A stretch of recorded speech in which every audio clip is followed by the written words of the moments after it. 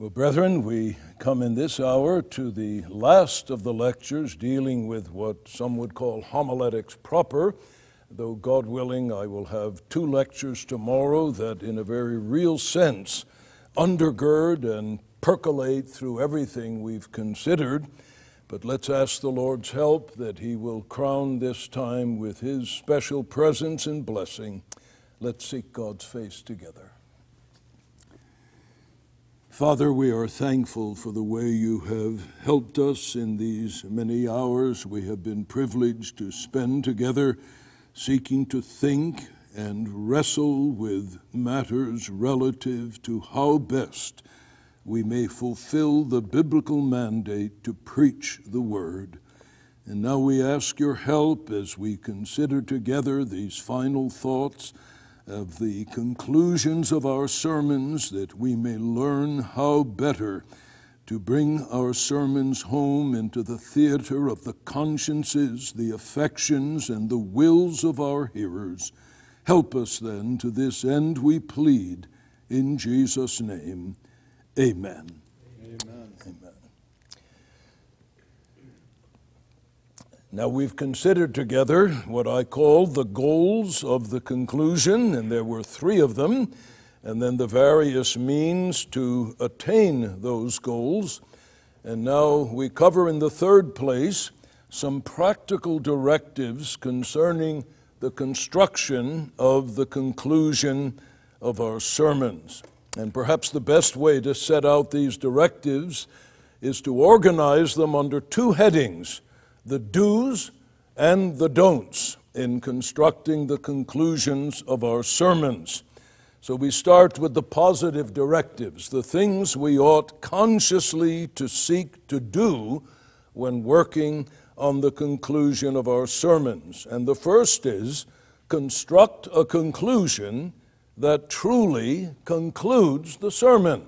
A conclusion should be what we call it, and should bring the sermon to a sense that, yes, we have had this element of divine truth laid before us, its implications and its pressure upon our emotions and will set before us, and as Dabney suggests, then we must shut up our hearers to God and trust that that truth will effectually work in them, whether unto conversion or unto their further maturation as the people of God. So aim to construct a conclusion that truly concludes. Ask yourself, if I were sitting in the congregation listening to what I am preparing to say, would I feel that it had come to a real conclusion?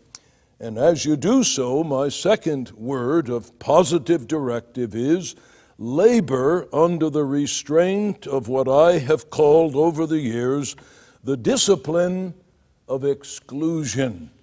The discipline of exclusion. Since all of God's truth is interrelated, the more you grow in your understanding of God's truth, you will see many and additional corollaries and inferences from the truth you've established in any given sermon. And you must be careful not to destroy the unity of discourse with extraneous matters, squeezing them into the conclusion when in reality there was nothing substantive in the sermon itself to suggest that application.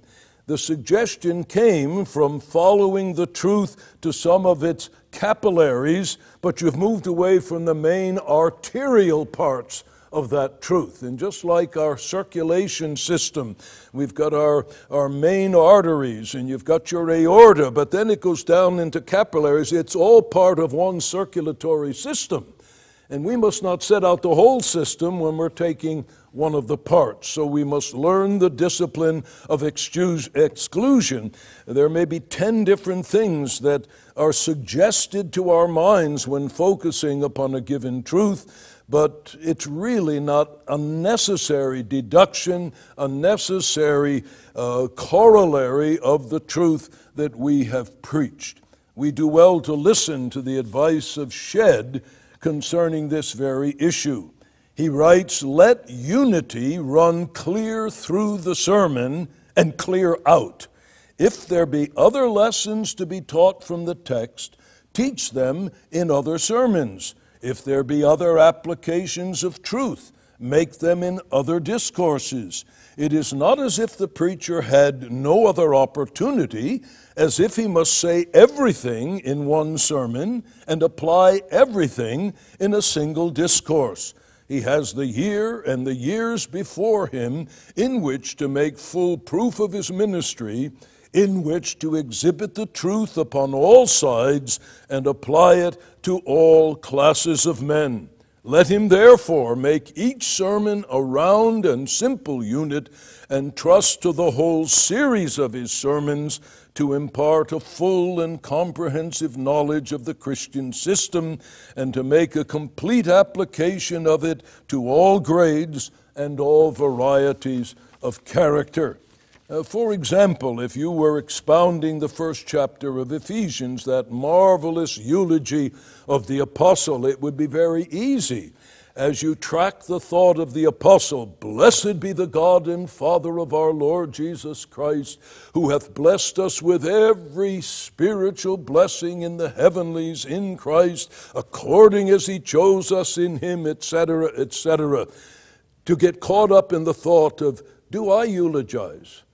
Do I know what it is to go before God and just bless him for who he is and what he's done, and then find yourself in your application breaking off into a sort of a mini exhortation, a topical sermon on the desirability and necessity of being a eulogizer in our prayers?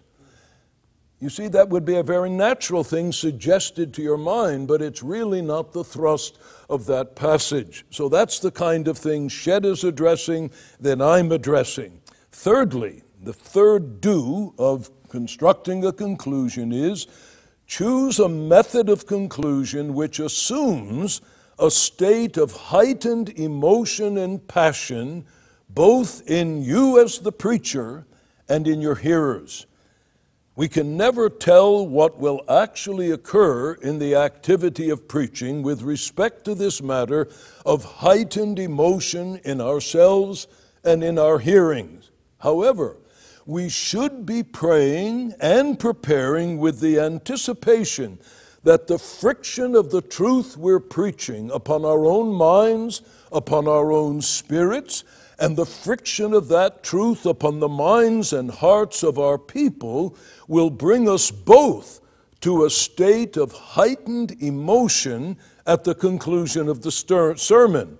Though we cannot predict what exactly will happen, and I hope to establish in the next unit that the sermon prepared, lying in its notes on the desk, and the sermon preached and delivered are two different things.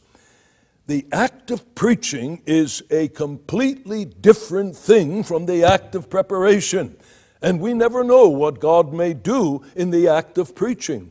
I liken preparation to conception and gestation in the womb of a woman. Preaching is the birthing process, and sometimes what was conceived and gestates is stillborn. Sometimes it's born kicking and screaming and full of activity, and there are elements that we cannot predict. However, even with that qualification, I believe it is right for us to expect that the truth we've delivered has warmed our own affections, has heightened our own passions, as well as our people. And the older writers, again, recognize this. Listen to Dabney as he speaks to it. All writers on eloquence, ancient and modern, seem to have concurred in the opinion that the peroration, the conclusion, should excel in persuasion. You will be hereafter more distinctly instructed in the nature and means of this part of rhetoric, but you doubtless already comprehend that we mean by persuasion, as distinguished from argument, those appeals which are aimed directly at the heart. In the conclusion, if anywhere the religious affections should be touched, the power of moral painting must now be involved. the preacher's soul should here show itself fired with the force of the truth which has been developed, and glowing both with light and heat.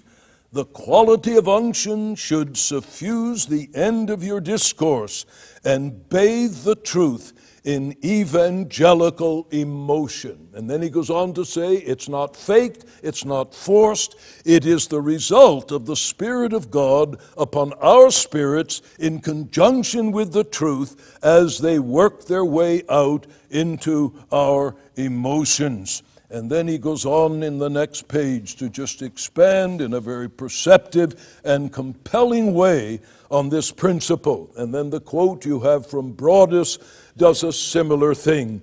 So it is right for us, sitting at the desk, when we may have what I would call about 100 BTUs, British thermal units of heat, from the truth we've been meditating upon, to expect that in the act of preaching that same truth, not another, that same truth under the influence of the Holy Spirit as we are speaking it, that the BTUs will go up at least to 500 or maybe 1,000. Not some other truth, that very truth. But as we feel the friction of it upon our minds, our spirits, we see in the faces of our people that they are being kindled by that truth. We together are lifted to a heightened state of emotion, and our conclusion, assuming that, should be constructed accordingly. Now, these men who wrote, they were not wild-eyed charismatics. These men were strict, historical, evangelical, experimental Calvinists. But they understood this dimension of the work of the Spirit in the act of preaching and unashamedly articulated it in their writings on the subject of preaching. Well, there's the do's. Now, I have some don'ts. The don't directives, the negative directives regarding the conclusion. And the first is probably the most important. Don't skimp on the labor connected with a well-prepared conclusion. To have an ill-prepared conclusion preceded by a sloppy introduction, a good discussion or argument in the sermon, and then a rotten conclusion, that would be like having a sandwich given to you by your host that had good, fresh, sliced deli meat in the middle, but a stale hunk of bread on the top and a stale hunk of bread on the bottom. You don't want a sandwich like that. You want good, fresh bread on the top and the bottom and good, fresh deli meat in the middle. Well, you see, if the conclusion is flat and flavorless, that's an analogy that I hope will stick in your mind. We must not skimp on the labor to give to our people well-prepared conclusions. And here again, listen to Broadus. The conclusion will, for the most part, consist of application.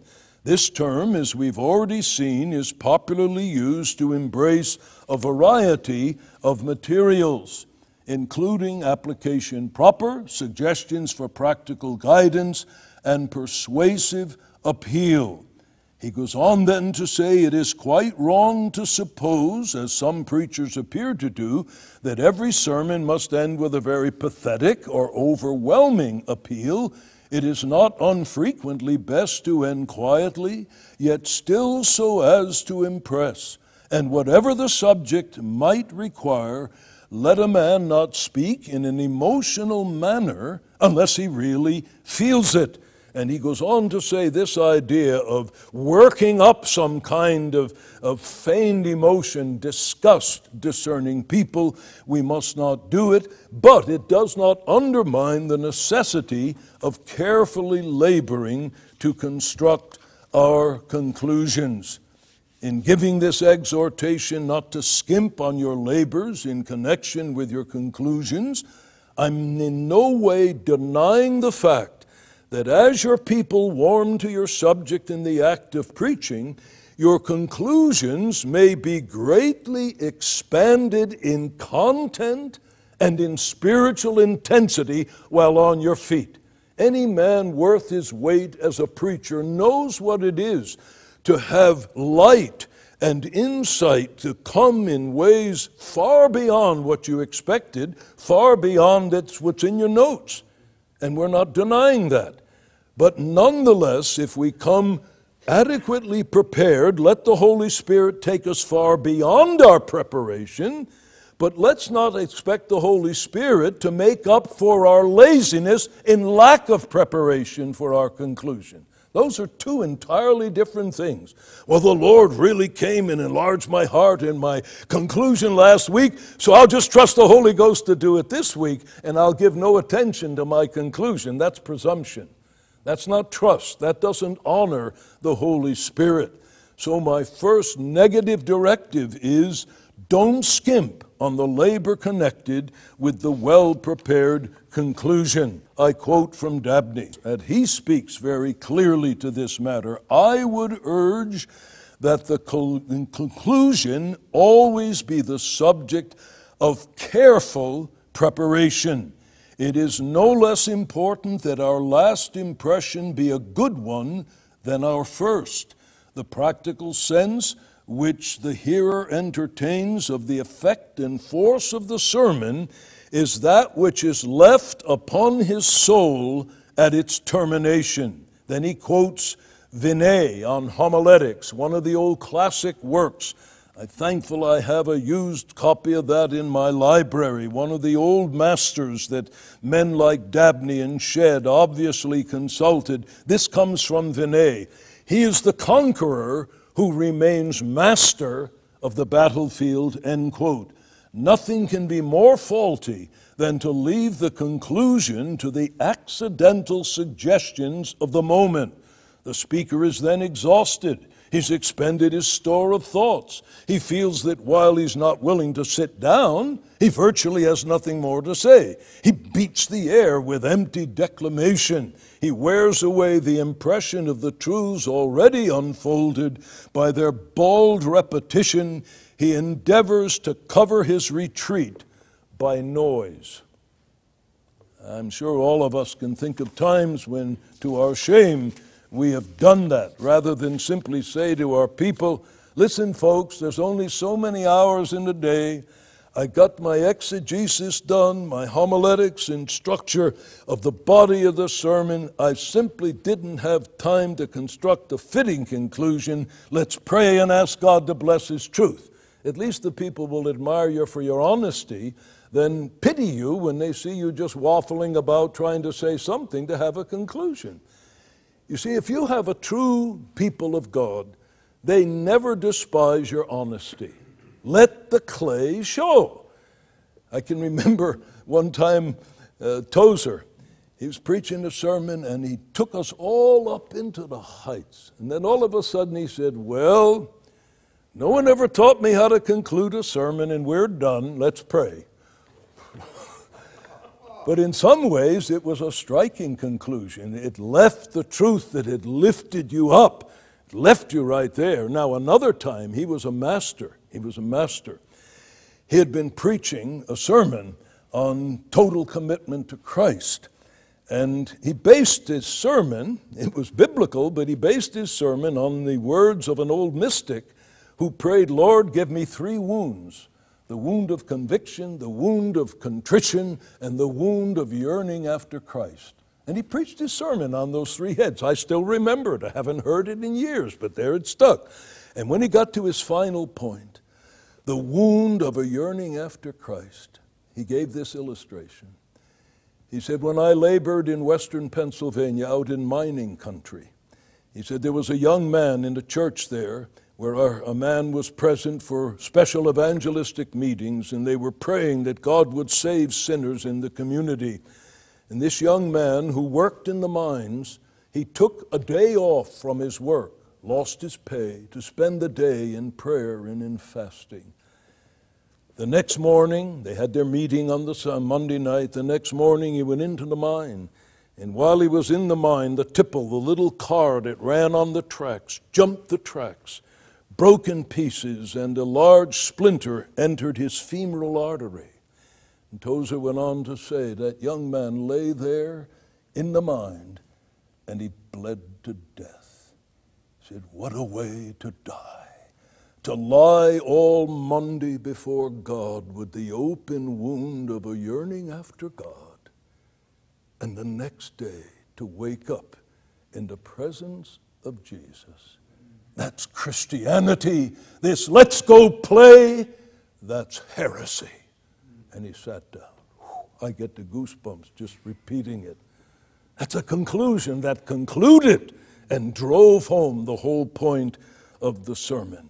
So he did not skimp. He obviously thought that thing through very, very carefully, and though it was short, it did what the conclusion should do. So don't skimp on the labor connected with a well-prepared conclusion. Secondly, don't be too long in your conclusions.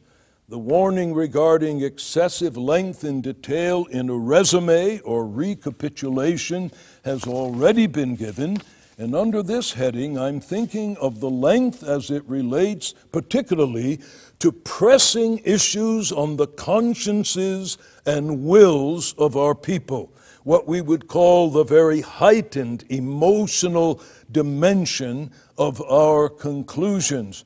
And all of the old writers, you have quotes from Shedd, from Dabney, and from Broadus, they all issue a word of caution, and for this reason. They write, and this is the quote from Shedd, but such a species of discourse, that is, the conclusion that has the heightened emotional pressure, cannot continue long, and perhaps the art of the preacher is nowhere more visible than in the skill with which, in the conclusion, he presses his theme upon the affections and will of the hearers. If this vehemence is too prolonged, it defeats itself. If this exhortation goes beyond the proper limits, it not only fatigues, but disgusts the mind of the listener. Think of your own experience. When someone has been preaching and he comes to a very condensed hortatory section and he's pressing it, and then he keeps pressing and keeps pressing, there's a point at which you want to say, brother, I got the message, back off. Don't trample on me. You ever feel trampled upon with excessive vehemence? They recognize that and they said, don't trample on your people. Don't do that. Don't let your conclusion be too long, especially the aspects that put pressure upon the emotions and the wills of your people. And then I quote this just from Dabney. I'll leave you to read Shedd on your own. When once the truth has found full access to the hearer's soul, the best possible thing to be done is to leave it there to perform its own work. Protracting the discourse beyond this point only undoes what has been already effected. One object of the conclusion is to awaken emotion. Now listen to the similarity of language. Remember that vehement affections are never long sustained. When the conviction has once invested itself with strong feeling in the soul of the listener, that is the propitious moment to dismiss him to his own meditations. If he is then detained, his emotion will speedily subside, and with it, the impression you have made. The most important thing, therefore, is that you know when to stop, and be sure to stop when you have done. Very wise words, and especially for some of us, God has put us together in such a way that when the Spirit of God assists us in our preaching, we are intense and passionate. And they're not ashamed to use the word vehement. Now, some men, God has so put them together and the Spirit so works in them and upon them, they are never vehement. And yet they obviously have the unction of the Spirit of God. So I'm not speaking just to those of us who are more temperamentally passionate and more volatile when our minds and hearts are inflamed with truth. But we have a particular danger at this point, that we do not ride herd over our people and pummel them emotionally simply because we are being carried along in this tide of emotion. For remember, the fruit of the Spirit is self-control.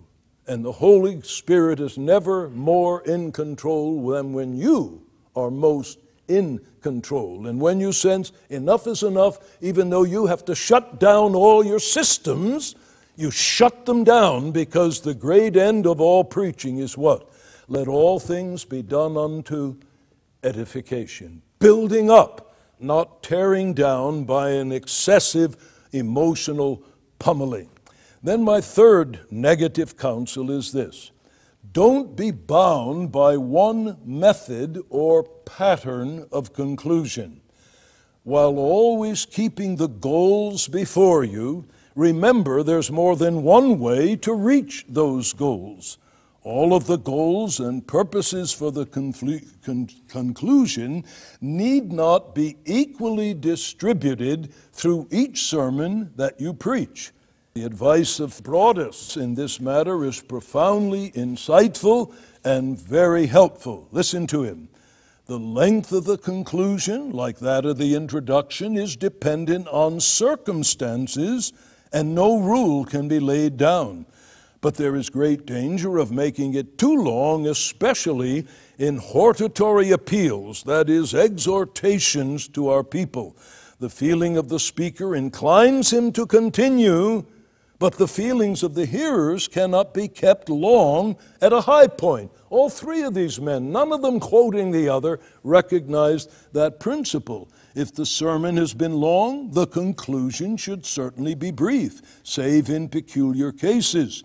Sometimes the close of the last division really brings the whole train of thought to an end and gives it a practical turn. Any separate conclusion is then unnecessary and commonly undesirable. Sometimes an abrupt conclusion is very effective when well managed with good taste and unaffected solemnity. Tozer, the incident I shared with you, very brief. But those words, I can still hear him saying them. This let's go play business, that's heresy. Stuck you, riveted you right to your pew with the thrust of the sermon. Sometimes the preacher will be overcome by emotion, and then tearful silence will be more powerful than speech. And then he goes on and has, again, more very helpful words to say. Most of all, it is unwise to give indication that one is about to conclude and then start again and keep dragging on. Now, Paul, under the inspiration of the Spirit, can say finally when he's only halfway through an epistle. You ain't Paul and you ain't writing epistles under the direct inspiration of the Holy Spirit. And don't bear false witness, not about your neighbor, but to your neighbor. Now, brethren, as we conclude, then conclude. Don't keep them sitting there for another 15 minutes. You say finally, let it be finally. You're not Paul, all right? That wasn't in my notes, but I thought it should be said, all right? So, how are we going to do that? If we're not going to be bound by one method or one pattern of conclusion, let me give you some practical suggestions in connection with this word of counsel. Consider the following suggestions. Vary the placement of the elements of your conclusion. Vary the focal point of your application when it's there in your conclusion. Again, Shedd speaks to that issue. You have the quote there, pages 180 and 181. And then get comfortable with a varied emotional climate and pattern in your conclusions. Don't feel that all of your sermons must conclude with a conclusion wrapped in the wind and fire and attended by thunder. The prophet heard God in the stillness. Then came a still voice, and he hears the Lord speaking to him, the still small voice. And so, like all of these other aspects, we've got to cultivate the art of constructing conclusions that to our people are not predictable and same. Just think what it's like when they're sitting under some of us, our people sat under us for decades. And what would it be like to have the same menu week in, week out from your wife? You could always count Thursday night was going to be spaghetti and meatballs in the hospital, out of the hospital, spaghetti and meatballs, Thursday night spaghetti and meatballs. Well, our people are human beings, and God's made us as human beings that variety keeps up interest. And so our people should not be able to, okay, here we are, it's 40 minutes into the sermon, he's going to start his conclusion, this is the way it'll be concluded, and they could almost say, preacher, sit down, let me take over for you. That shouldn't be. We should seek to have variety as the material we're preaching lends itself to that variety. Now I have a final exhortation, and that's what it is, a final exhortation. It's not a do, it's not a don't, but it's an exhortation to grasp a fundamental principle of preaching. And the principle is this: perhaps in no division of the sermon is the true spiritual state of the preacher's soul more patent than in preaching his conclusion. Follow me now. A measure of literary cleverness may stand a man of God in good stead with respect to his introductions.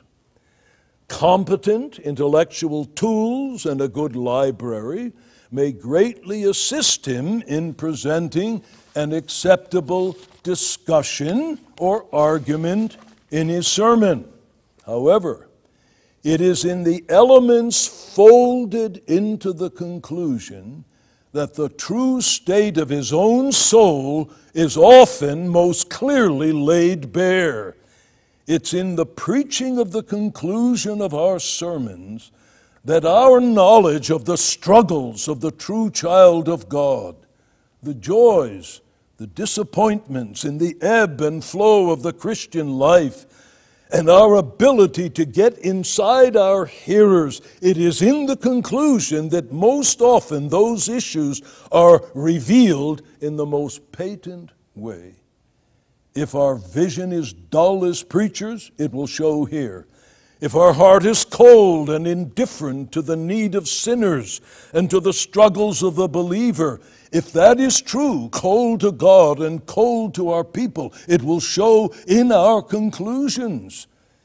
If our determination to be understood and heard is weak, it will often be seen in our conclusions, in our pathetic efforts to try to rivet the truth to the minds of our people and to get them to see the demands of that truth upon their wills. And so I urge you, brethren, to constantly examine yourself in terms of what do my conclusions reveal about the true state of my heart. I was talking with one of the brethren earlier today and saying that when we've opened up a passage that had no real natural avenue to address the unconverted, are we simply to be silent as though everyone sitting before us were a child of God? And we were agreed on the fact that no. It's in times like that that if we really yearn for the salvation of people, and yet the passage we're expounding had little or nothing of any logical, direct reference, we'd stop and say, now, there may be some of you sitting here this morning, and everything you've heard has been as though I were speaking in Korean or Chinese. It's gone right over your head. And you know why it's done that? It's because you're blind. Spiritually blind. And the Bible says you are a natural man. You do not understand the things of the Spirit of God, neither can you know them. But oh, my friend, listen to me. Listen to me. There is a living Christ able to give you spiritual sight. He's able to give you spiritual life. So the things you've heard this morning will become meat and drink to your soul. You'll sit here with these other people drooling with delight when you hear things of a similar nature. Let me plead with you. Go to Christ to have life and sight and understanding in the things of God. That little 2-minute homily to the unconverted had no direct reference to the text whatsoever. Why create an artificial one? But if your heart beats for sinners, how can you close having no word to sinners? Can't do it. So you'll find a way to do it in your conclusion, in making that entreaty even to the lost. I close with Gardner Spring's statement about this matter as it relates to the whole issue of earnestness and felt reality as we preach. He says, the highest intensity of feeling ever brought to the truth of God falls below the great and exciting theme.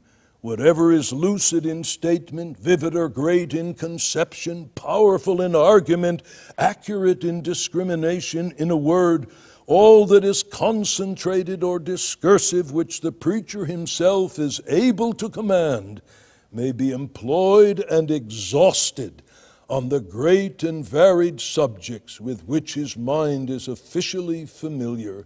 And then he goes on to say that even though we have this vessel in earth, this treasure in earthen vessels, we must be prepared to have the truth take us and wring us out to our people. And by the grace of God, be able to have a good conscience that we've not been talking Bible heads, but we've been men of God, earnestly entreating, pleading, exhorting, admonishing, that we might present every man perfect or mature in Christ. Well, brethren, that brings us to a close of our 11 lectures on the second unit of our consideration of the man of God in the pastoral office exercising his preaching with respect to its form and to its substance. And God willing, in the next unit, we'll take up something that is a great delight to my soul, the man of God in the act of preaching. This has been the most, from the human standpoint, the most technical part of the entire series of lectures, but you men have made it a delight for me to rework it and to present it, and for the most part, you've gotten through it without getting too glassy-eyed, and I thank you for your attention. Well, let's pray, and then, God willing, as I said, tomorrow, the last 2 lectures, I'll be addressing a theme that should cast its shadow backwards over everything that we've considered together. Let's pray. Our Father, we thank you for the privilege we have had thus far to be together and to open our hearts and minds one to another. And we pray again that in all of these matters you will help us, that we will not be overwhelmed with the magnitude of our task, but that by your grace we will apply ourselves with renewed diligence to become the best preachers that prayer and pains and conscious labor will make us. So we commit ourselves in all of these matters into your hands for your blessing, through our Lord Jesus Christ. Amen.